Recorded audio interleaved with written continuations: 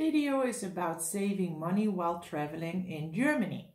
Hello, my name is Sabine. I'm a long-time solo traveler and I already made more videos about traveling tips, basic tips, preparing tips. So you can watch my other videos too, of course. And of course you can push the button to subscribe to my channel. So this video is about saving money while traveling in Germany. If you look in Europe, Germany is not even a very expensive country to travel, but it's always good to have some travel saving tips. The first one is about transportation.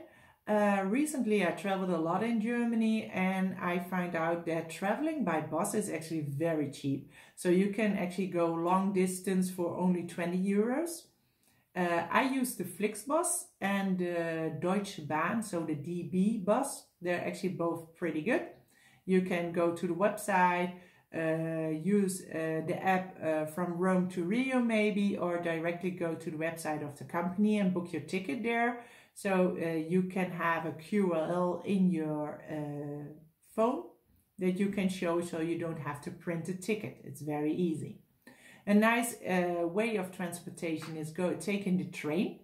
I love to take the train. It's actually very comfortable. But in Germany, it's like the longer you book it in advance, the prices are actually pretty good. But if you want to go tomorrow and you buy the ticket today, it can actually cost you like 80 euros. So that's actually very expensive. Or if you travel a long time in Germany, you can look into it that you can buy a card maybe for a whole week or a whole month. Then it can actually save money, but you can look into the website. Another tip is, of course, sleeping. Well, sleeping in Germany is actually not that expensive and the price quality is actually good. Well, most of the times the, the furniture, etc. is a little bit all outdated, a little bit old-fashioned, but the quality is like decent quality. So you have different types of youth hostels. You can buy a card for that if you go more often to a youth hostel, you can get a discount. So that's cool too. And they have like different options, of course, on hostels. Most of the times I use booking.com, but you can also use the app Hostel World. So it depends on what you want to do. Another way of saving money, of course, is on food.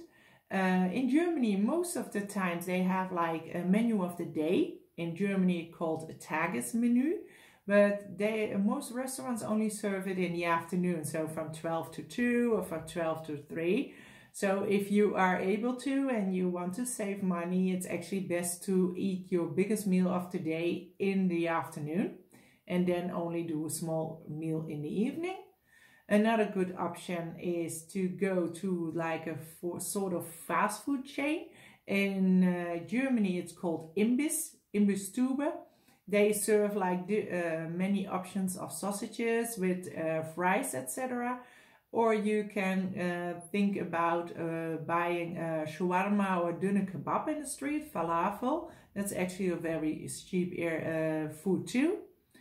And of course, don't eat in the center of the biggest cities. If you go outside, like only 2 or 3 streets further out of sight of the tourist area, it saves already a lot of money too. A good thing in Germany is that in the most cities, you are allowed to drink in public, so walking in the street. So you can go to the supermarket and buy your soda or your beer and just sit down in a park or at the riverside or at the lakeside and drink your drinks. And it saves a lot of money, of course, than going into a restaurant or in a bar.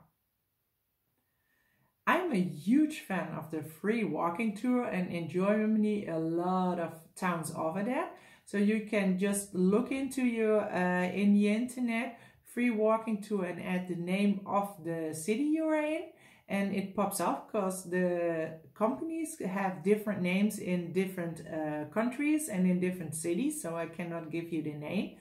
The base of the system is that you can join the tour for free, and afterwards it's very polite to tip the guide. I tip them like 5 or 10 euros, depends on how long the tour is and how good it is. So you have free walking tours for 1.5 hours, but the longest one was actually 4 hours, and they were both pretty good. So that depends too. They are very well informed and very enthusiastic. So that's actually a very nice thing to do, and it saves a lot of money. Also in Germany, a lot of bigger cities, they have like a sort of city card. So you can buy a city card for 24 hours or 48 hours. They have different types of cards.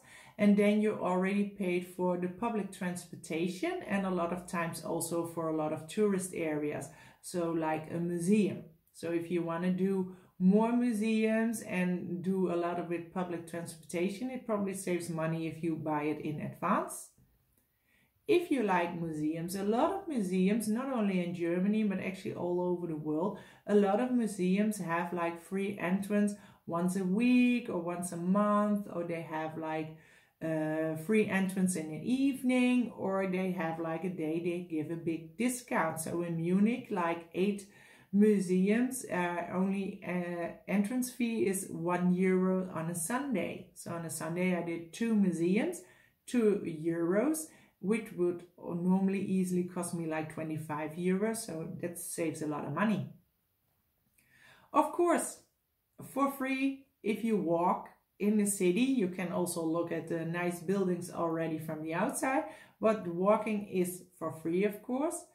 If the city is bigger and you want to have less time to explore it, you can actually think about maybe renting a bike. Bicycles are actually for renting also not that expensive, and you can explore a bigger area. I hope you like these tips, you think they're helpful, and I see you when you watch my other videos. I wish you a happy day, happy travels. Let's travel the world together.